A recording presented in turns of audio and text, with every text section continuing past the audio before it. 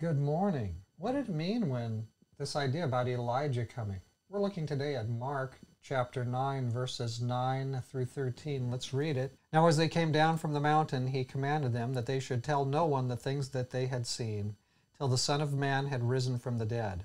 So they kept this word to themselves, questioning what the rising from the dead meant. And they asked him, saying, Why do the scribes say that Elijah must come first?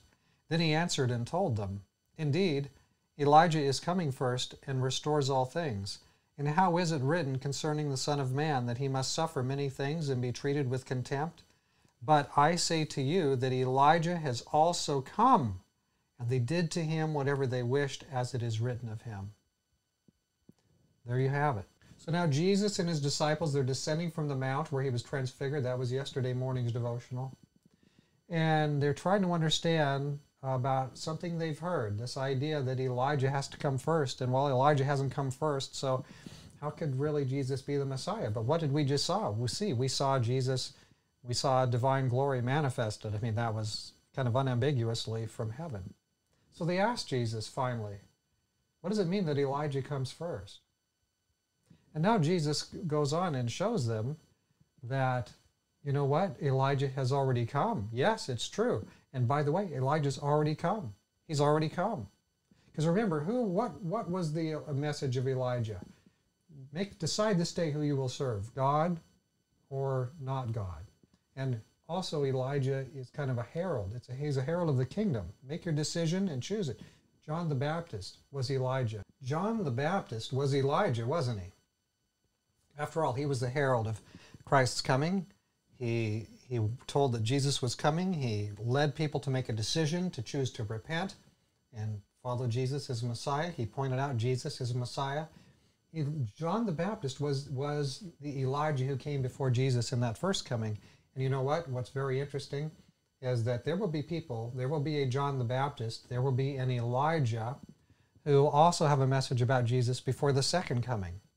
And that really needs to be you and I. We need to be Elijah because Jesus is coming again. It's the second coming. It'll be the end. And there would be a people who will herald and tell the world that Jesus is coming soon. The world might not even believe it. The world might be way off track and not even believe there's any kind of ultimate truth. But you know what? There will be people who also are faithful, who are telling the world that Jesus is coming. We will have an Elijah message. And that's what we need to have today. We need to be that. God is calling us, actually, to be that for this world. The world needs an Elijah. Of course, they won't treat us too much better than they treated John the Baptist, so don't plan on that. But Elijah had already come, and they missed it. They were oblivious to that. Jesus had to tell them, yes, it already happened. Oh, it was John the Baptist.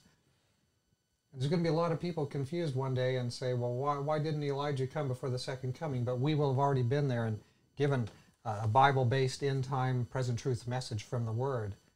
So we need to be about this work because, yeah, Elijah does come first. And we so want Jesus to come.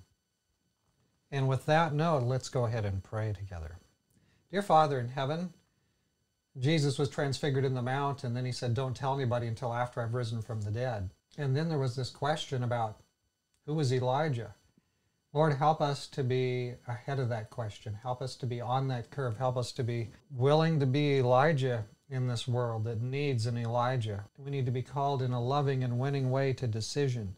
So give us the help and the grace and the strength we need to call others to know the beautiful God that you are and to cause them to lead them to want to choose Jesus, to choose unselfishness and to choose the way of life instead of the way of death. Bless us, Lord, to be faithful heralds.